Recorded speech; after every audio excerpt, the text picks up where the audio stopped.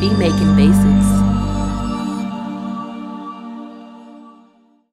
What's going on YouTube? Beatmaking Basics back again with another dope video. If you're new to the channel, go ahead and subscribe because we're coming back with bangers. Now, today's video, I'm actually gonna be going over some simple tips you can use to make some hard fire trap drums in Logic Pro 10. So I already have a melody here. I'm gonna let you hear two different melodies and we're gonna make some drums in this video. So check this out. This is the melody that we're working with.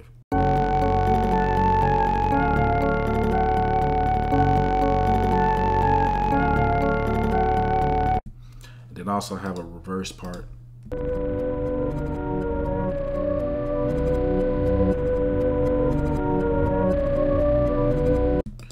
You know what I'm saying? If y'all want to see me cook this up from scratch and go over how I made it, you want to make sure you check out some of the other videos I have on the channel, man. We break all this down. But anyway, what I'm going to do is start off simply with a clap. All right, so I'm going to go over here. I already have some sounds loaded. And the quickest way to do this is actually going to be to click right here, right click, and then go to create pattern region. And then if you just actually click dead center, it's going to create your clap region. Now for y'all who brand new, you might be asking, okay, how do you get the sounds in there and all that? I get it. Let's go over here to create a new track. And then under instrument quick sampler, you can do mono or stereo depending on your choice or preference of the sound you're using. And then what you'll do from here is go ahead and push create and then go onto your computer and drag and drop a sound right in here.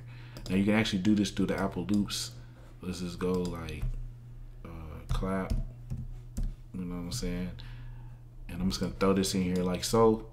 So let's just say that you know you like one of these sounds, you wanna use this. This is a clap here. Pretty dope. What you can do now is just go under default preset and do a save as. I'm gonna say drop clap. And now anytime I want to pull this up, I can straight up create a brand new track and then pull this up and it'll be under here, or I can just load it. So I can go to the D's, drop clap, it's right there. So that's just how, just in case y'all wanted to learn, like, hey, how did he pull that up? Whatever, that's how you do it. Now I actually kind of like that clap sound, so I'm just gonna go ahead and hold down Option and drag this down here. Now let's just check this out.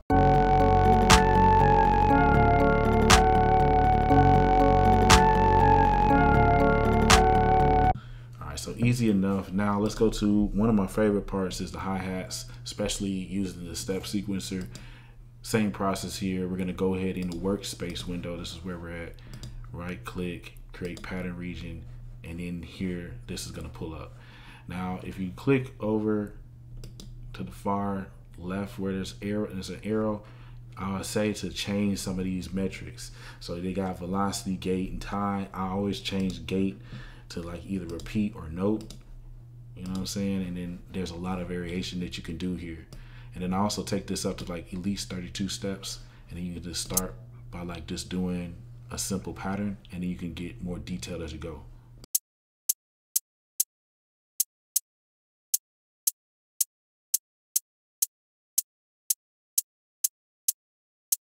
And I probably could have did this quicker by just going like 12 steps and then type them in and then go to from 12 steps to 32 steps. But anyway, y'all, that's just like a simple thing here. Now, like again, keep it simple first, and then you want to start adding like little variations, if you will. I'm actually going to take it up another to 64 steps, and then it's going to cover the first two bars right here and then the last two bars there. So let's just look at this. Basically, you're going to see this little white box right here. It's going to follow through. And you'll also see the playhead going, so it'll let you know kind of where you should place your variation notes.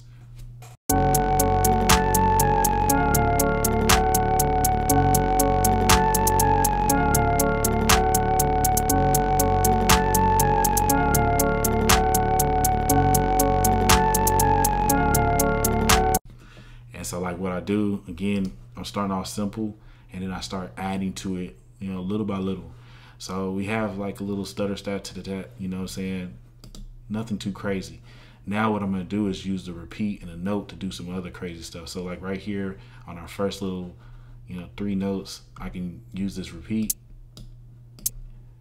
the higher you push up, the more detailed. The lower, the less detailed. I'll put it up to like 4, 2, like that. And I still can play around with the note.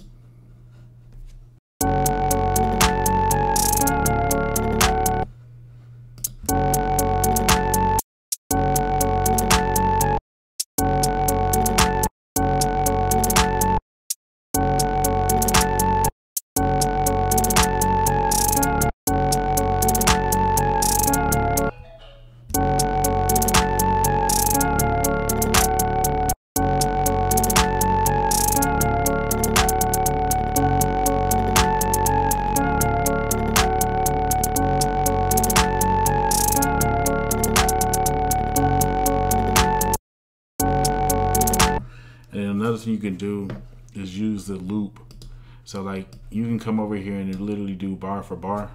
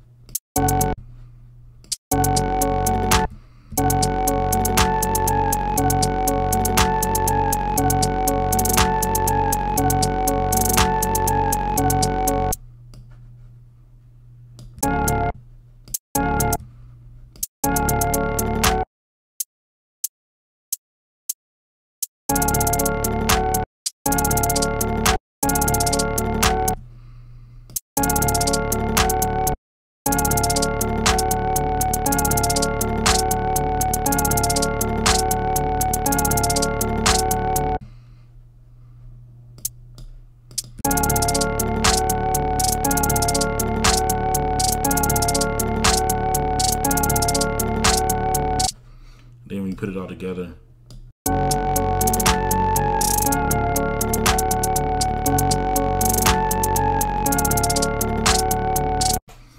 Now that we got the clap, the hi-hat, what we can do now is go to the snare. And same difference here, man.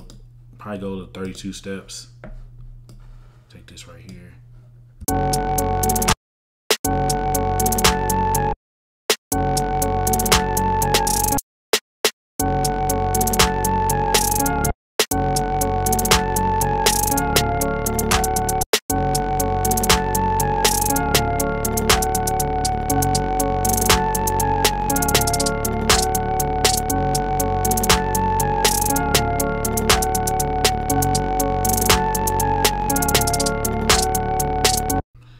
Want to add some variation, 64 steps.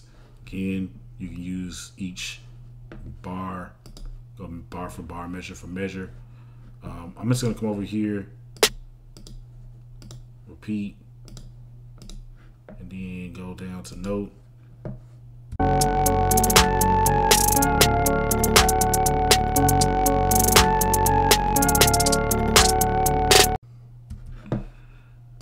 All right, cool. So we have some variation there. Now let's go ahead and go with the kick.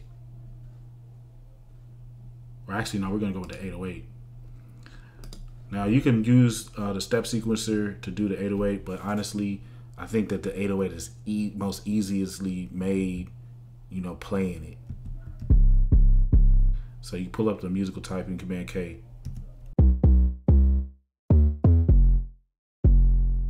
And then sound it out till you find the note.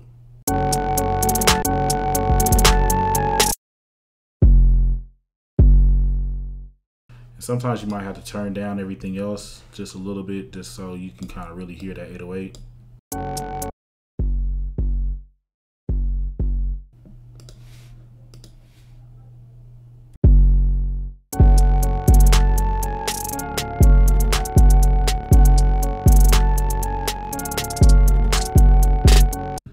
So I would start off with just doing one note first, and then we'll go to MIDI and we can move it around.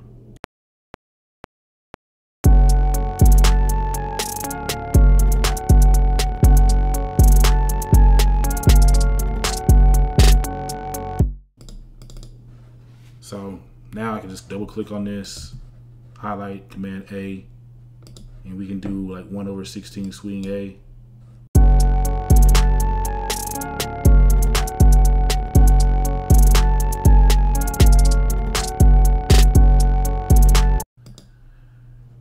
then also right click, force legato.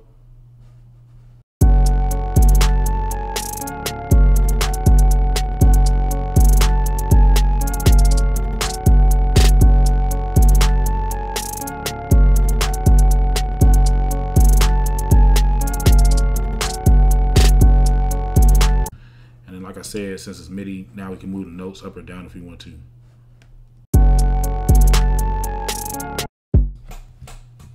Shift option up.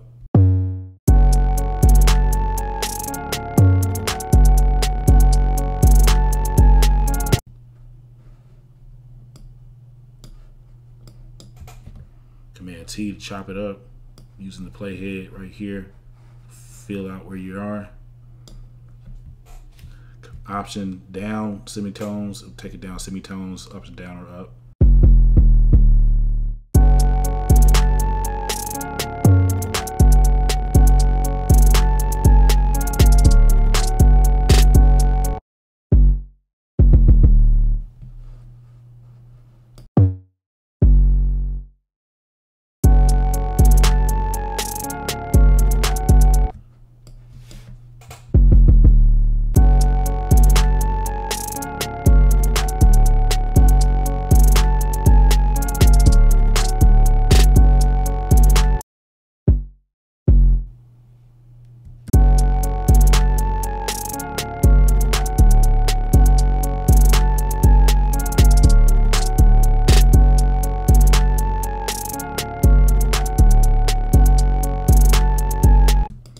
Then for the kick, I keep it simple.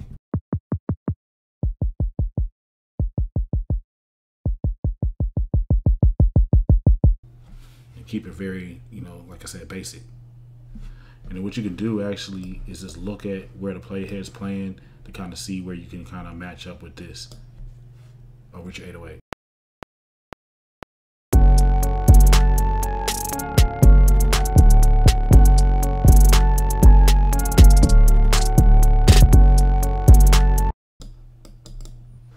Here, highlight it, Command A, and then there we go.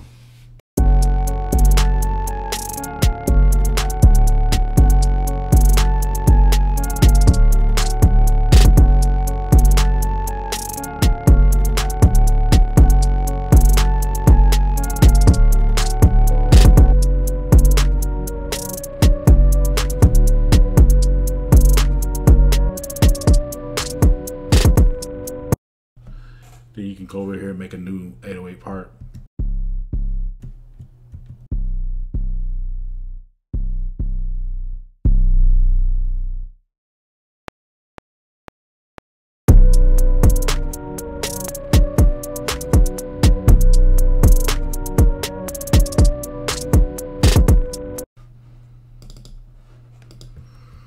And sometimes I might use 2 different 808s for the same different, beat.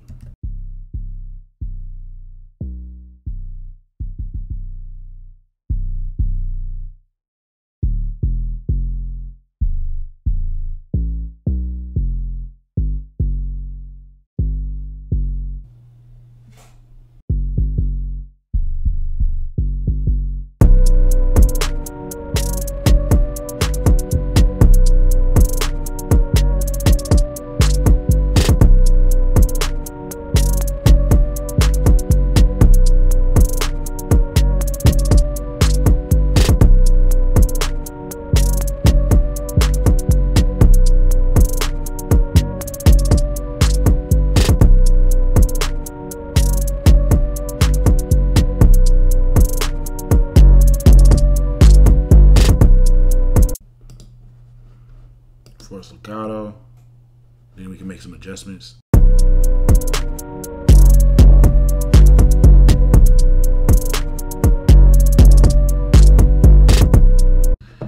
if I want, I don't really have to use that note. I can use a note right here.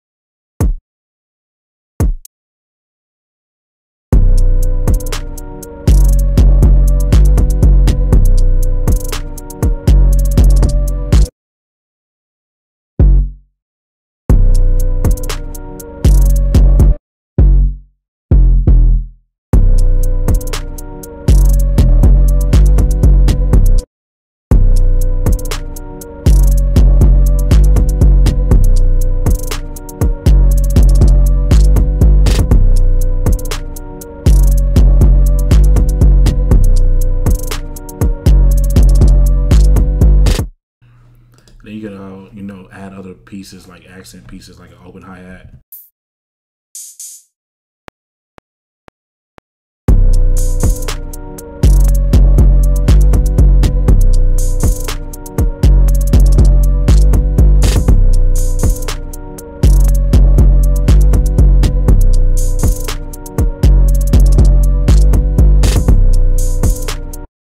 So anyway, y'all, that's going to be pretty much today's video. Appreciate y'all watching.